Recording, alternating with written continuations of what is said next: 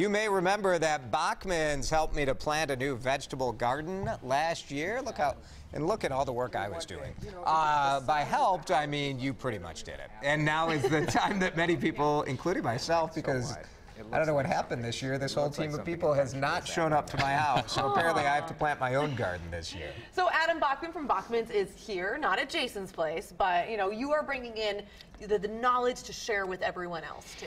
Yeah, so growing your own vegetables is fun, it's educational, and it's also responsible. I know it's harvesting the vegetables is one of my oldest daughter's favorite things to do. So the determining factor for what type of vegetables you can grow should be sunlight.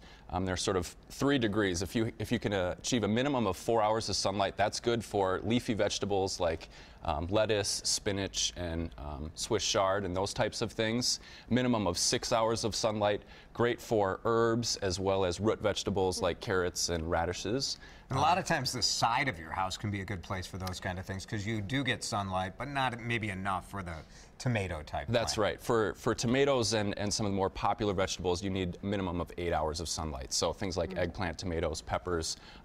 So use that as your determining factor. That southern exposure is what you're looking for. Southern exposure is what you're looking for, absolutely. So determine how much sunlight you have, and then that will determine which vegetables will or fruits will be successful for you. Is that just something you would watch for? You kind of say like, okay, I love this spot, and then you can keep an eye on it for a couple of days? Yeah, if you've been in your home or apartment or condo for a while, you know where the bright spots are. So that's where you would want to investigate. You can also buy light sensors and things to get more definitive information. What are these things, these grow bags? So more and more people are wanting to grow edibles, but they don't have a huge space. So there are these grow bags, raised garden beds, which I believe you have in your yard now, which and are I love great. it. The raised bed, it kind of limits the space. It also gets you to calm yourself down. Yes. The first time you do a garden, I think you're like, all right, I'm going to plant all this stuff. And then when harvest time comes, you're like, what am I going to do with all this stuff? You're that neighbor that's handing out vegetables to everybody. Yeah. So there are lots of great small space options. These grow bags, herb and strawberry pots. Oh, these are beautiful. They are very nice. So if you